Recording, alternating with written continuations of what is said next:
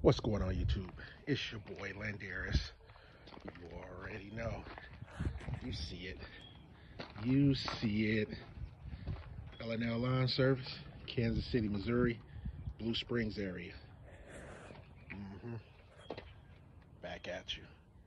Hey guys, I want to make a quick video of my 2024 equipment and lawn care setup, just to let you kind of see, as a solo guy, what you can acquire and what you can work with, and I'll try to break down some of the prices as I go along, as far as when I purchased them. Might not be the same prices now, but I'm sure they're up. But I'll try to remember to try to break down some price ranges so that you can get a general idea of what sometime it takes to buy some of this equipment. It's not cheap. So we're gonna start out with my trucks first. I acquired these trucks over time, and they're all paid off. So let's get into it. All my equipment is paid off, just to let you know. It's all paid off, and it took a while. This is the first year that I'll be running my business with it, with everything paid off. This is the 8th year, so this is how long it kind of took to get here. It took about 8 years to, and you can get there quicker too, but I have some more expensive things that I have that kind of took this long to pay them off and to get things the way they are now. But let's start off with my F-150. This is the first truck I got 8 years ago. It probably has 210,000 miles on it. I got it for 10K. Still running strong, 10K. It's a Ford F-150.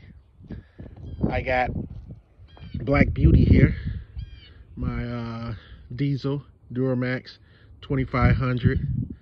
I got this a couple of years ago to pull my leaf trailer, and it's a 2015 diesel. I paid about a couple of years ago 40 grand for this. I got my workhorse right here. It's a diesel. It's an F-250 diesel with the ramp rack, and I paid about 17 grand for this. The ramp rack was, with everything included with the ramp rack, was probably about 5.5 grand. 5.5. It was about 5.5 for everything, with the cages and the racks and all that stuff. You're gonna pay about 5. Now I'm not sure what you're gonna pay now, but I paid about 5 for everything with the ramp rack. You guys seen the Leaf Nimble trailer system? I spotted this at the GIE, and he was doing leaf jobs, and I got tired of doing, the mulching and the running them over and putting them in bags. So I invested in this. It is, this was about 40 grand for this. It does more than just collect leaves. You can haul small equipment on here, skidsters, things like that. It tilts up and down, and it also has a conveyor belt to easily dump your materials or your debris out of here. It takes seconds to push the button, and it conveyor belts its way out. All right. So I also got my racks on here.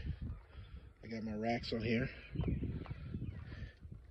Equipment Defender. I got one for my gas, one for my blower on each side. Okay. I got my Horizon enclosed trailer. At the time, I got this for about 5 grand. I'm sure it's more than that now, but I got this for about $5 grand. It's a 16 by 8 foot, 16 by 8 foot, and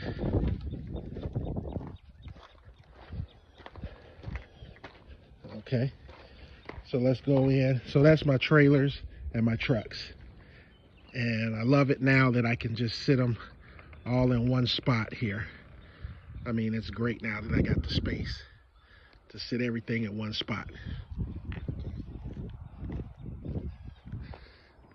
I'm so excited about that.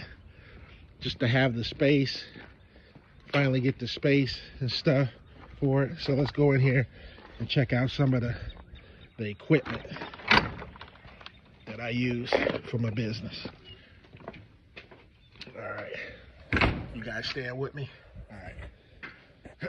All right, let's start off over here. At one point in time, I had this all in my third car garage, just cluttered. Now I got space in my shop, as you can see, still getting organized, still doing some things to it, still tweaking it out, but I just got space now. Space. Got storage space up at the top, you know, and all this space down here. So this is what I'm running with. I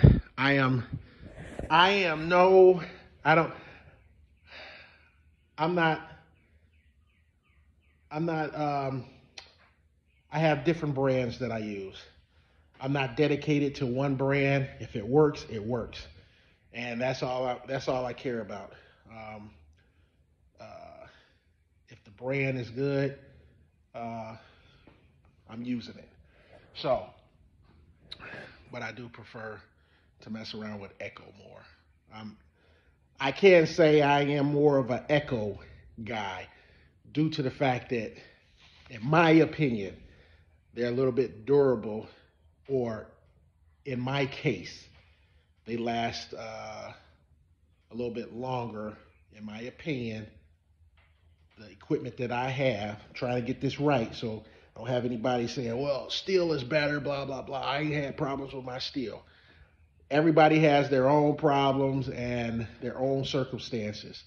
With me personally, I haven't had too many problems with my Echoes at all.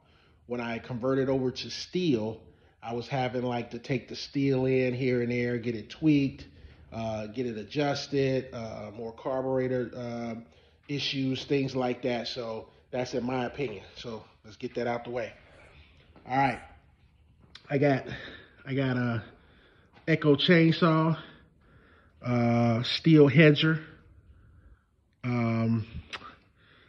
chainsaw probably about 350, somewhere around there, close to 400, 350.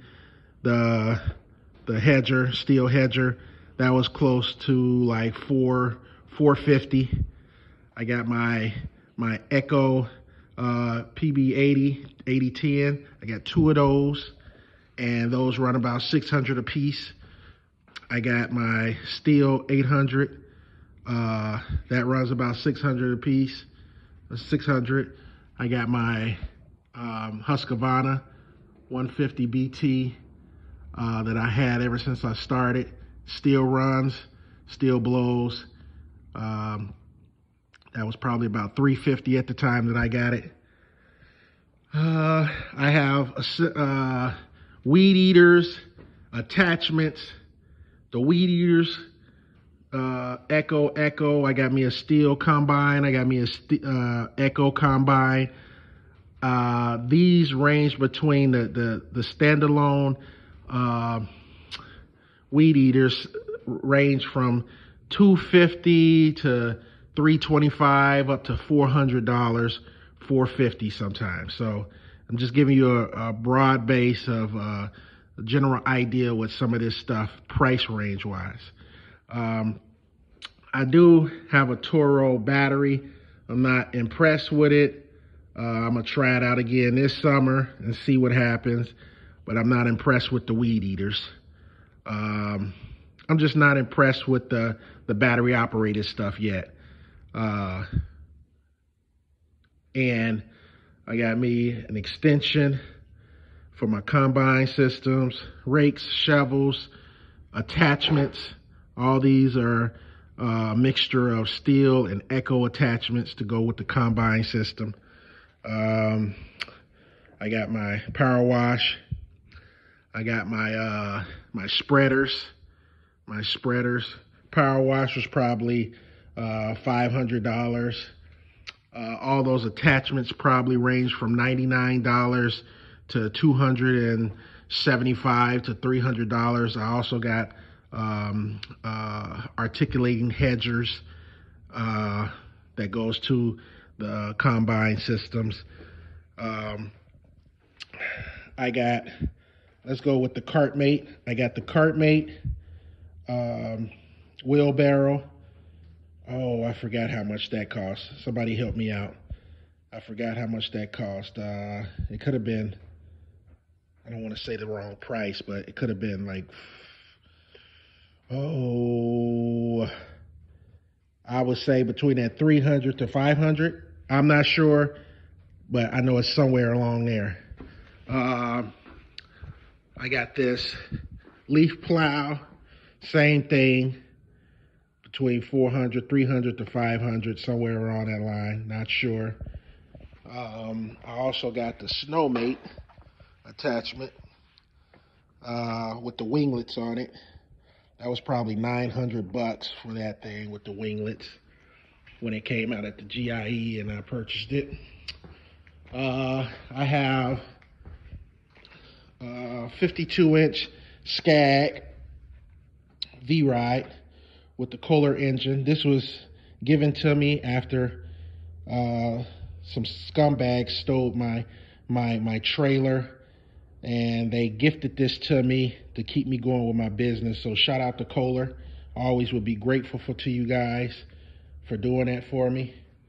Also got the 52-inch V-Ride that I ended up getting back from the scumbags that stole my stuff, but it's the only thing that I got back.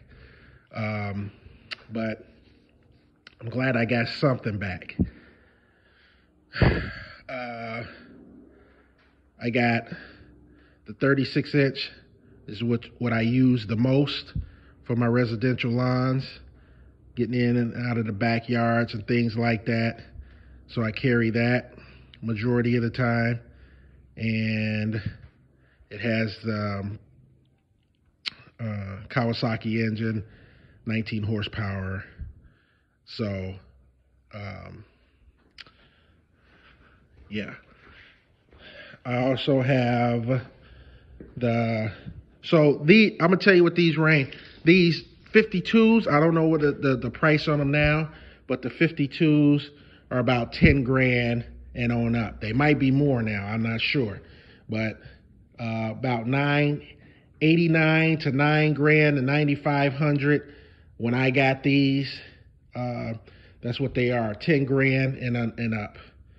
I believe they're around the 10 grand mark or whatever. You're at least paying about 10 grand unless you buy them in a fleet or something like that. But the Skag V-Ride 2 I got for about, what was that? 85 to 9 grand for that. I got the Ferris, which is, I got that for about 8,500 at the time, the Ferris stand-on blower. I got my Toro aerator with the cedar in the front. I paid about $12,600 for that. The Boss Snow Raider, I paid about $12,800 for that, with the 4-foot blade on it. I got some more handheld tools, spreaders, walk behind spreaders, another wheelbarrow. Let's see. I got the Turf Master, which was also gifted to me from Kohler. Shout out to Kohler again. They gave me a Turf Master after they stole my stuff, after they stole my trailer. But they gave me the Turf Master and the 52-inch to keep me going in my business. Like I said, I was about to quit, but I didn't. They kept me going, so I kept going. Shout out to Kohler again. I got a 28-inch Pro Series Craftsman mulch machine right here. And I have so I think this was like $900 for this. I also have, now I think the Turf Master over here is about 32, went 3,200 when I got this gifted to me. It was about $3,200, so I'm sure they're more. Everything's more these days, guys. I got a brush weed eater. That was probably between $350 for this thing. I got some backpack sprayers, 250. They're about 250 a piece. All right. I also got a chainsaw too, battery operated chainsaw. It does the job. It works. I wish it had a little bit more power to it, but it gets the job done. I like having that because usually your chainsaws sit for a long time before you use them, majority of the time, unless you do a lot of trees. But they sit, and by the time you get ready to use them, man, they don't start. Carburetor's jacked up on it and everything. So I think I paid about, I don't know what I paid for that. Anybody got a Toro chainsaw? Put in the comments of how much you paid for yours. I would basically say, I don't know, 350 to 400 maybe, 350 maybe, somewhere around there. I know it wasn't $100, I tell you that. Probably 350 for that.